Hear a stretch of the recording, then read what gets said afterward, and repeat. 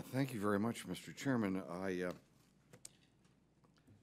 I've got a wild question at the end to ask you, but in the meantime, let me just go some business here. We started off this program with a $300 million grant in 1980. Is that correct? That's okay. And how much? 94 was actually when that was made. Okay, so okay, I thought that you said it was 1980. How much then? Okay, so from 1994 was the first major expenditure of $300 million.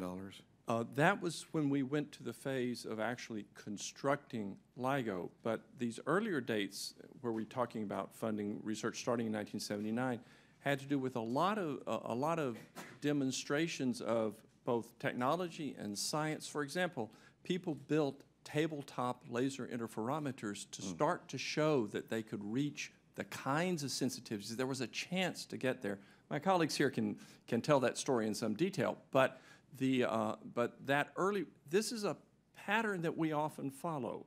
We start out funding folks who lay the groundwork, and then the community gets together, again, as my colleague said, and makes a compelling argument based on that early theory and experiment. Okay. So from those early experiments till now, how much are we talking about that's been spent on the project? We have spent a total of over $1 billion, $1.1 billion. About $450 million of that went into actually constructing initial and advanced LIGO.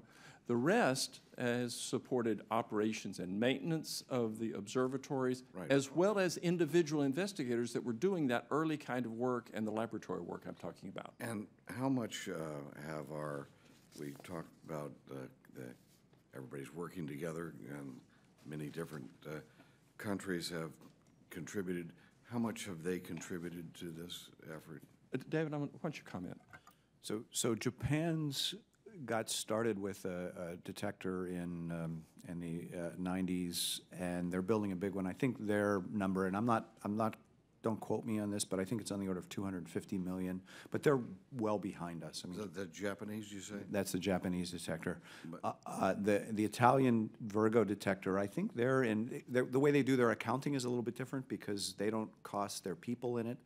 So it's not really an apples to apples comparison, but probably they have spent about $200 million, not including the people that they've put into it. What's the foreign contributions to our? Oh, I'm sorry. Maybe I misunderstood the question. Foreign contributions to advanced LIGO. David Shoemaker might be able to answer that question. Let me speak to that.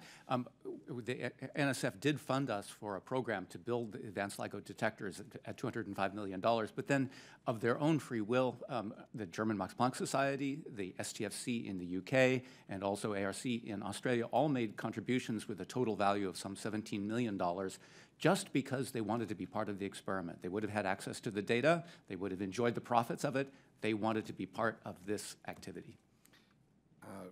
So would it be fair to say we've spent about half the money that was necessary for the project and to be successful as you are today, and the rest of the world spent half of that? No, our fractional contribution is much larger than that, but as far as getting to the point of this observation, it is sort of 20 million versus 450 million of construction cost. But David was Dr. Reitze was making an important point.